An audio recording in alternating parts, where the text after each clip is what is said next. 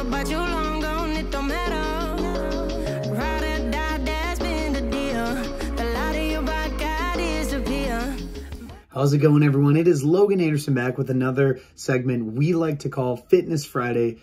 If you don't know who I am, I enjoy making health and wellness content for those with special needs to hopefully improve their health, independence, and quality of life.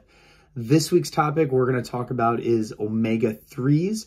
Omega-3s are an essential nutrient your body needs to remain healthy in regards to your heart health, respiratory health, and just overall health of your entire body. This is something that you need, otherwise you're not going to be doing too hot and you will likely feel like garbage, to be completely honest. So when it comes to omega-3s, there's a few different ways that we can get it. One of the most common ways is through fatty fishes such as salmon, tilapia. Basically any fish that you're getting from the ocean can give you some really good omega-3s.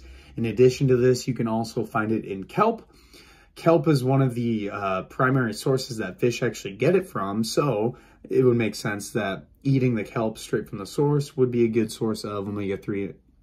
In addition to this, you can get through some different nuts, such as flax seeds and walnuts, but there's a lot of different options out there, so do some research, do some digging. That'll give you a few different options to get some more omega-3s in your diet to hopefully help you feel a little bit better in your daily lives. So hopefully you enjoyed this week's Fitness Friday video, and we will see you in next week's. I'm out of here, no man to tell me you're no good.